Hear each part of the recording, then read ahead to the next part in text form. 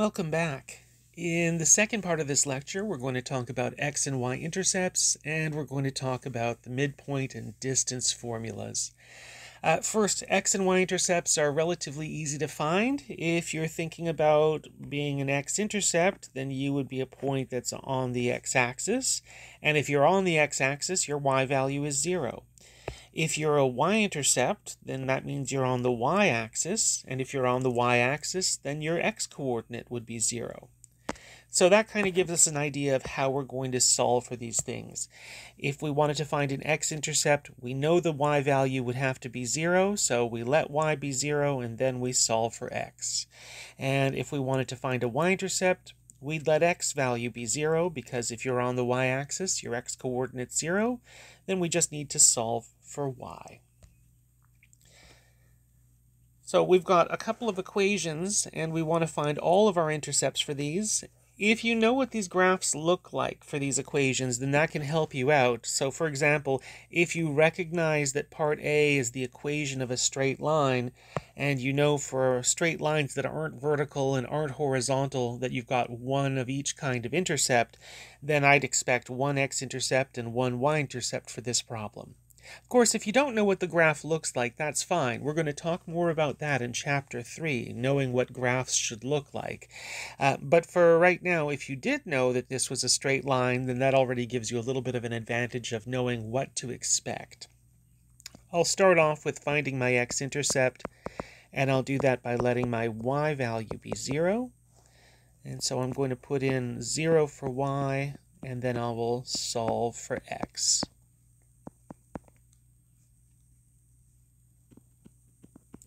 So I've got 5x minus 20 equals 0, or when I solve for x, I've come up with x is equal to 4.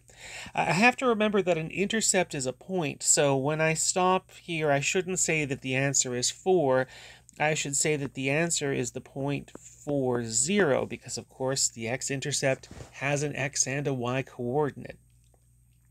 Same thing with the y-intercept. I'm going to find its value in the same sort of a way, in this case by letting x be 0.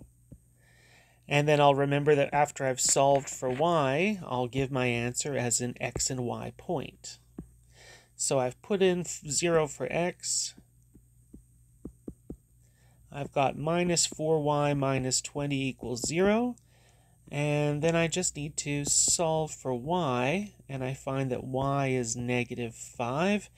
So that means that my y-intercept should be the point 0, negative 5. All right, so let's do the other one. We've got 4x plus 9 equals y squared. I'm going to do the same sort of work that I did before, starting with finding my x-intercept. And I do that by letting the y value be 0. So I have 4x plus 9 is 0 squared. Or in other words, 4x plus 9 is 0. And when I solve this, I'm going to find just one value for x, in this case, negative 9/4. So we've got one x-intercept, and that's negative 9/4, 0. If I want to find my y-intercept, I will let x be 0. So I'll have 4 times 0 plus 9 equals y squared.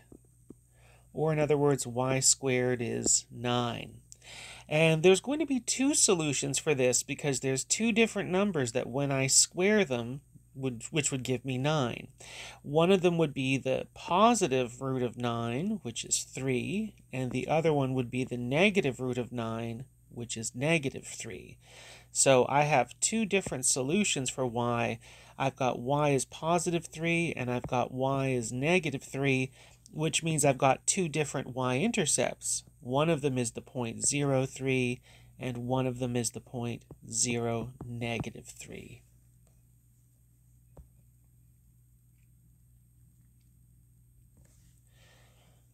Okay, so looking at these two formulas, these are formulas that come back in a couple of places in the course. Finding the distance between 2 points, finding a midpoint between 2 points, So first, if we're looking at the distance formula, we've got two different x coordinates and two different y coordinates. So we have our x and y coordinates for our first point, and we've got our x and y coordinates for our second point, and we want to find the distance between the two of them. So our distance formula tells us that for the x coordinates, we take the difference between them and then we square it. And of course, when we take two numbers, subtract one from the other, they might be positive, they might be negative, but once we've squared it, it's going to be something positive, guaranteed. And then same thing with the y coordinates, one minus the other, and then square it. Again, that's going to guaranteed to be something positive. So this is sort of a little warning, of course, how to tell if things are going wrong. If you're doing a distance between 2 points, and if you've got the number that's inside your square root turns out to be something negative, you've clearly made a mistake, because the difference between the two x coordinates, once you've squared it, certainly could not be negative, and same thing for the y's. Once we do a y minus another y and square it, it also won't be negative, which means that what's inside your square root guaranteed could not be negative. If it is, you've made a mistake and you need to go back and check your work.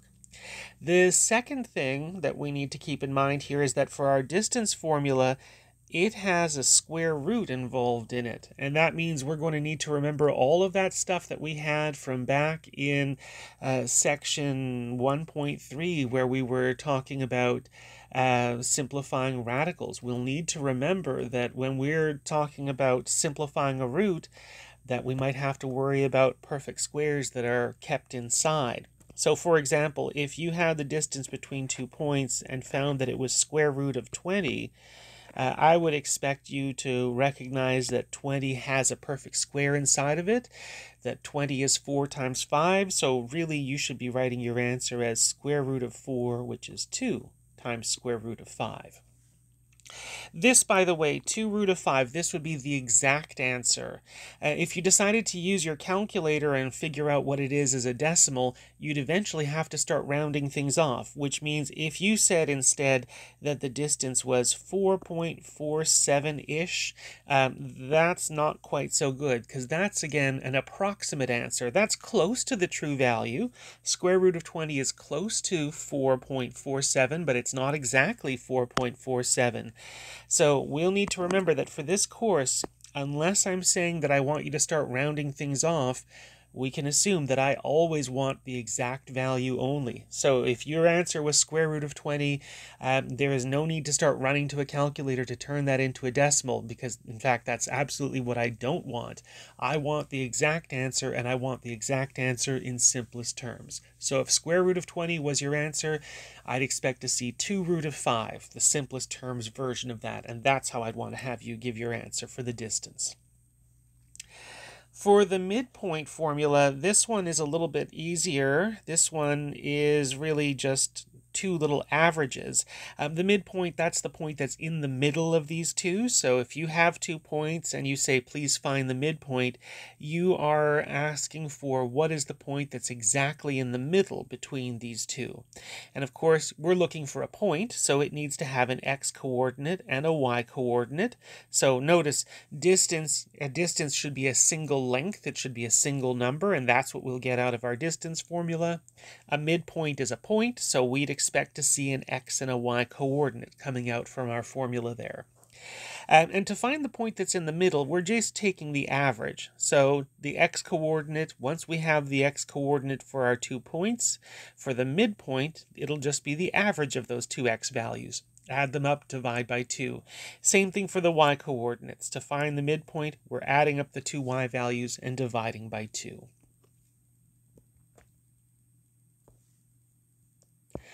Okay, let's do a couple of examples here. We've got 3 points, point A, B, and C, and for our first bit of business, we want to find the midpoint of AB. So if we're imagining AB being a little line segment, and we want to find the point that's in the middle of these two, and we're going to call that point D, so we can give it a name. I know that if I want to find a midpoint, I'm just taking the average of my x values, so -3, plus our +7 divided by 2, and then the average of my y values, -1 plus -3 divided by 2. And I will just simplify things here. Negative 3 plus 7, that's 4. 4 divided by 2 is 2. Negative 1 plus negative 3 is negative 4. Divided by 2 is negative 2. So there we go. We've got our point 2, negative 2. Okay, now that we've got our point D, what are we supposed to do for our next part of the problem? We want to show that the distance from A to B is twice the distance from C to D. So it looks like I need to do two different calculations here. I'll need to calculate what's the distance between A and B, and then I'll need to also calculate the distance between C and D, and then hopefully one of them is twice as big as the other. So let's start. I'll do the distance from A to B first. And so remember that our distance formula is that we find the difference between the two x values and square them. And then the difference between the two y values and square them. One little aside here before we get doing the actual subtracting and squaring. Because we're going to take the two x values, subtract one from the other, and then square them, it doesn't really matter who we think is the first x coordinate and who is the second, because since we're squaring, no matter what, our answer is going to turn out to be positive. So we'll get the same answer whether we did -3 minus 7 or whether we did 7 minus -3. Either way, we'll get the same answer once we've squared things. And same thing goes for the y coordinates. It doesn't really matter which point we're choosing to be the first y coordinate and which one we're choosing to be the second, because again, we're going to be squaring things, so we'll get the same answer either way. So I will start by saying what my distance is, and I'll start with my x values, -3 minus 7, and then I'll square it, and then y value, -1 minus -3.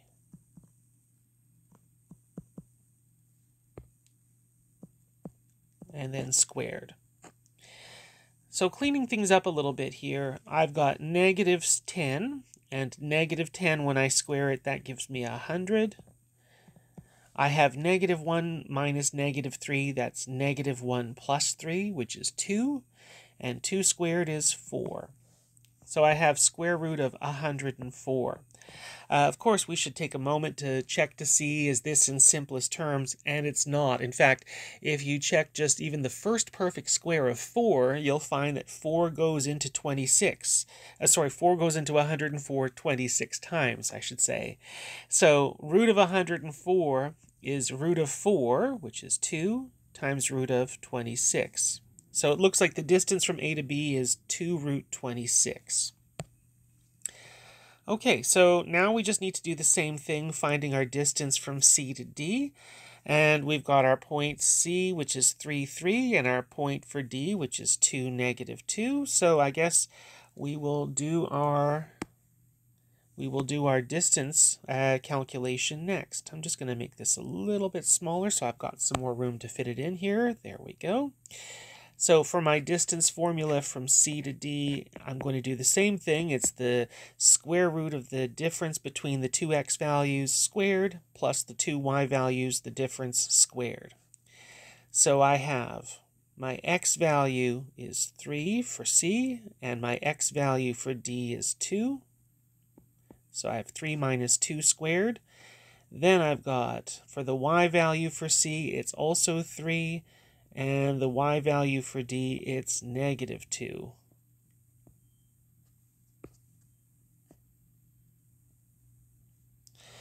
All right, so what do I have? I've got 3 minus 2, which is 1 squared. I have 3 minus -2, which is 3 plus 2, or 5 squared. So that gives me square root of 1 squared plus 5 squared, or 1 plus 25, which is root of 26. So we can see here the distance from C to D is 1 root of 26, and the distance from A to B is 2 roots of 26. So the distance from A to B is twice as big as the distance from C to D, which is exactly what we needed to show. All right, so this was a fairly straightforward one where we just had some points that were given to us and we just needed to apply our distance formula. You could have a question that involves some solving of a word problem where maybe you need to use a distance formula. Maybe there's not a real story attached to it, but there's a little bit of problem solving that needs to go along with it. Something like this following example. So here I haven't been given two different points, and I just need to calculate a distance.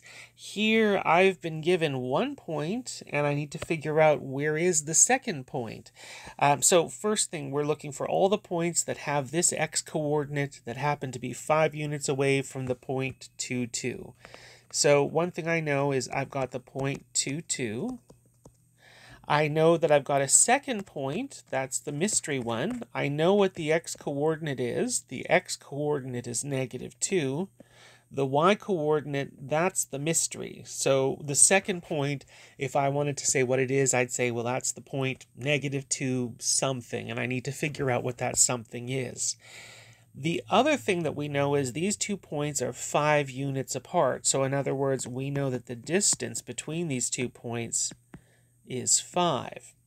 So if we started off with our distance formula, we know that distance is the difference between the x values squared plus the difference between the y values squared. And I can put in everything that I have. I know that my distance is 5. I know for the x values, the difference between them is 2 minus -2. And for the difference between the y values, it's 2 minus y.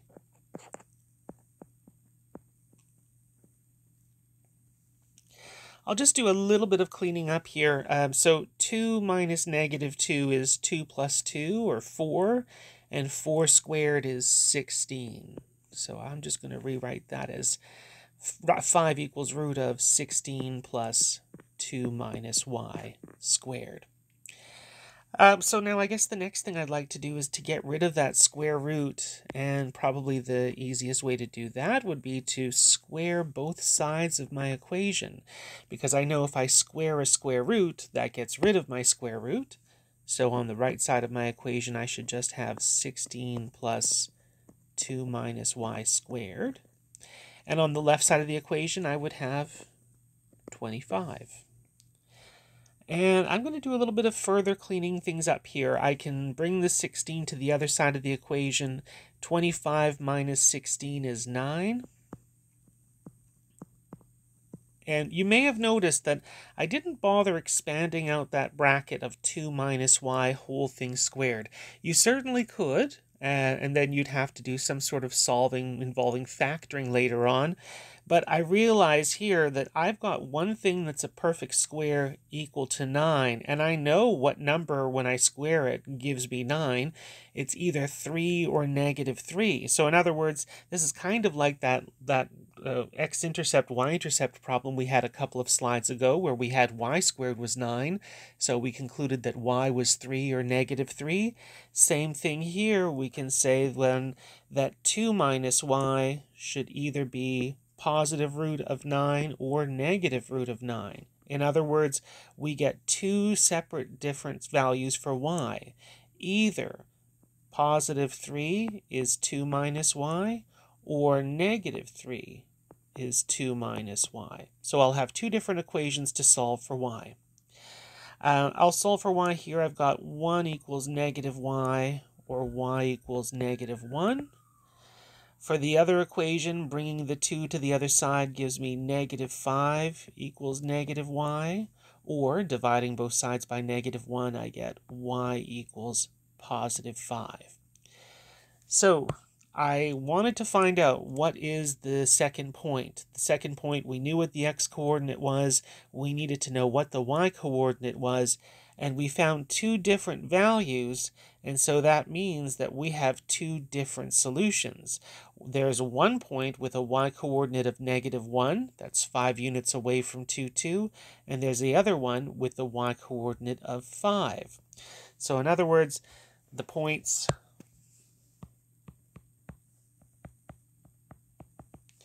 2, -1 and 2, 5 are both 5 units away from 2, 2.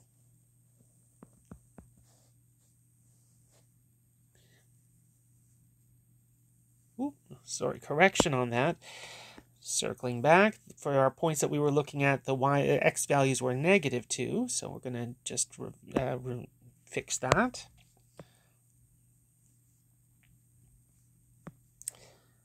So the points -2, 5 and -2, -1 are 5 units away from our point 2, 2. And there we go. That's the solution to our problem. There's actually two different solutions, -2, 5 and -2, -1.